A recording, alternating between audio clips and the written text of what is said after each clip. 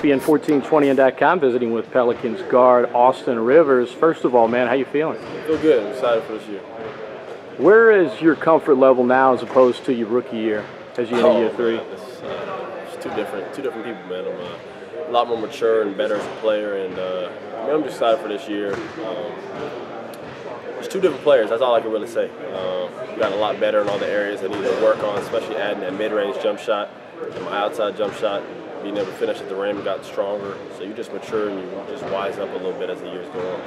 That mid-range jumper, I talked to you last year. You said that was the first thing you said you really wanted to work on when I asked you the areas of your game. How did you work on it this summer? I took it seriously. You know, it's one of those things where I'm going to work on it and you get shots up. But this year it's like I wouldn't play pickup unless I had to make at least 5 of them. And the next day I had to make at least 6, or I had to at least take 10 of them. And it just forces you to start doing it, and pretty soon it just becomes part of your game.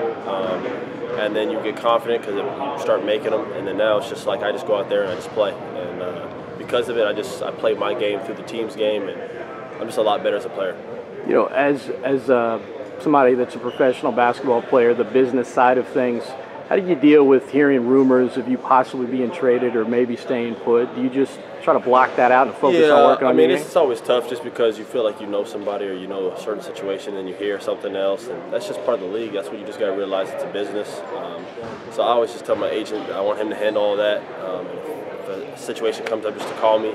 Otherwise, I'm just going to focus on getting better and hanging out with my family and enjoying my life.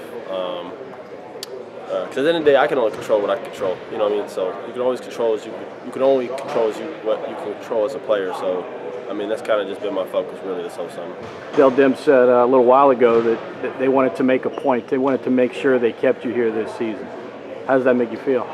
I mean, it does make me feel a lot better to know that they have a lot of confidence and trust in me, and that just puts a lot more trust and confidence in myself as a player as well. So I'm just excited to get out there and just to go play.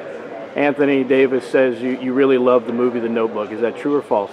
I do love the movie The Notebook. I mean, it's not my favorite movie, but I enjoy it. It's a good film with good actors. Name 2 people in the movie. Well, you got, what's the guy's name? Ryan Gosling. Ryan Gosling. Everybody knows Ryan Gosling. And then the other girl, she's in the movie, what's the other girl's name? Mean Girl, Rachel McAdams, I think, something like that. I don't think she's a Mean Girl, is she? Yeah, she is a Mean Girl. She's the blonde hair. Yeah, that's right. Oh, yeah. Yeah. Just talking basketball and rom-coms with Austin Rivers. Yeah. Last question for you. Last question for you. If you were having your final meal, everybody in South Louisiana loves to eat, your final meal, you can go all out. What's on the menu for Austin Rivers? Well, whatever my mom's cooking.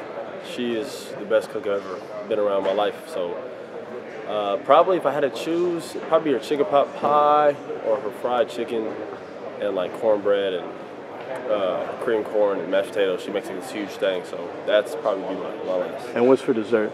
My mom's sweet potato pie is crazy. So awesome. Austin, good luck this season. Appreciate the time. Thank you. Appreciate it.